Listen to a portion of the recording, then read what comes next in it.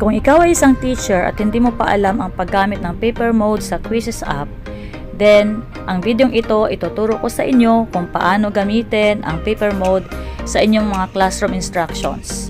Kahit walang wifi ang inyong mga schools or kahit walang wifi ang classroom ninyo, basta meron lang kayong data sa cellphone at pwedeng i-hotspot sa inyong mga laptop or computers, then pwedeng gamitin ang paper modes sa inyong mga estudyante.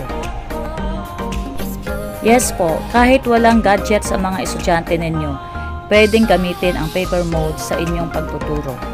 Kaya kung gusto niyo pong matutunan kung paano gamitin ang paper mode, manood po kayo dito, tapusin niyo po ang video ito. And if you are new to this channel, please don't forget to subscribe and click the notification bell para sa iba pang updates.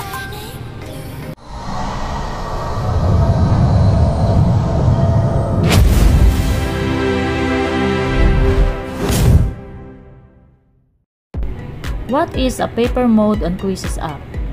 Paper mode on Quizizz allows teachers to conduct interactive quizzes without requiring its pupil to have a personal device.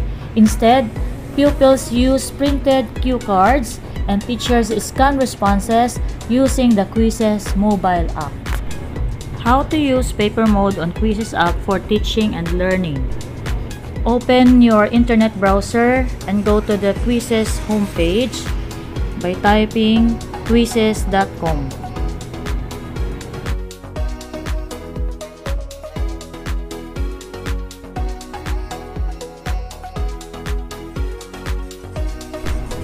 Go to Quizizz homepage and then select login or sign up to access Quizizz using your email. In case wala pa kayong Quizizz account, you can sign up for free. Since I have already a Quizizz account, so I can continue by logging in using my Google account.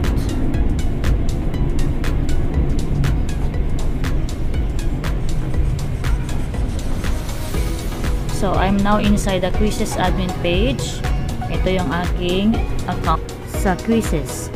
In Quizizz, paper mode is available in both basic and super plan.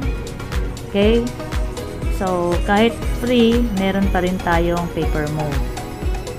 So, to start with, go to my library and click on the quiz that you have created. If you haven't created yet, then click create, click the assessments, and then in create a new activity, click create from scratch, and then you can type the topic that you are going to choose for your quiz, and then click search quizzes. Siguraduhin nyo lang na ang inyong mapipiling questions ay multiple choice type of questions. Then in filter, tick the grade level. Sa akin ay grade 5. And then subject area, which is mathematics. And then the number of questions ay 1 to 10 lang muna.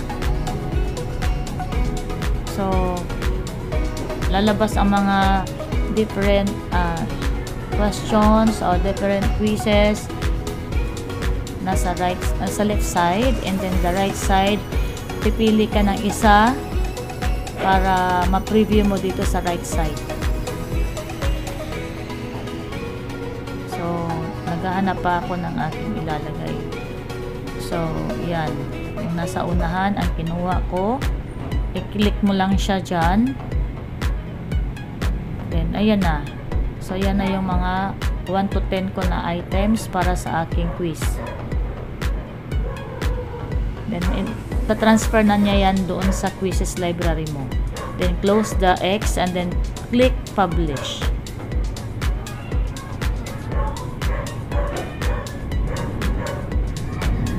Yan, 1 to 10. Yan ang mga questions na napili ko sa aking addition of decimals. Then, publish. Yan. Siyempre, pangangalanan natin ang ating quiz. Write the name of your quiz. Sa akin, nilagay ko ang aking addition of decimals. And then, tick the subject, which is mathematics, and then the grade level, grade 5. And then, click publish. Makikita mo na yan doon sa iyong library. So, great job! Your quiz is saved and ready to use for the paper mode. Click play and choose custom settings, and you will be directed to paper mode. Now we have to print the cue cards. Click on the print button found below, and then the first part of the cue cards PDF contains directions on how to use them. Let's read the directions or the instructions to use. Each card has a participant number printed to make it easier for you to identify participants for evaluation. Then, to answer using cue cards, students have to rotate the cards to choose between options. So, answer A. Then, rotate the cue cards to choose between options. For answer B, make sure the correct answer is above the code. Then, to answer or to scan and collect responses correctly, make sure the students hold the cards upright and without blocking or tilting. So that's the upright position, that is blocking, and that is tilting. So the cue cards can be reusable for your next quiz. So no need to print again. Laminated cue cards last longer, so you better have to laminate the cards. Okay? So ito na po yung ating example sa ating cue cards. Para siyang QR code, no? So, yung P1 stands for pupil number 1. Meron siyang options na A, B, C, D on the sides of the square.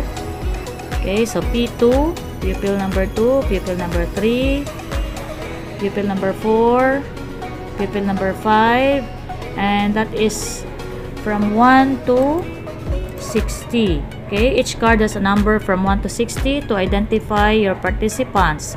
Participants must rotate 90 degrees for the cue cards to be scanned properly. Again, all printed cue cards can be used repeatedly as long as they are not torn or damaged. You can assign cue cards to your pupils, but that is optional. Why optional? Kasi ang cue cards na gagamitin natin sa first section ay P1 lang naman ang nakalagay. Pupil number 1, pupil number 2, pupil number 3. Ang kagandahan lang sa nakapangalan ang group, makikita mo sa screen ang mga pangalan ng mga respondents mo. Unlike doon sa hindi naka-assign, wala siyang pangalan. Only P1, P2, P3, ganyan lang po siya. Okay?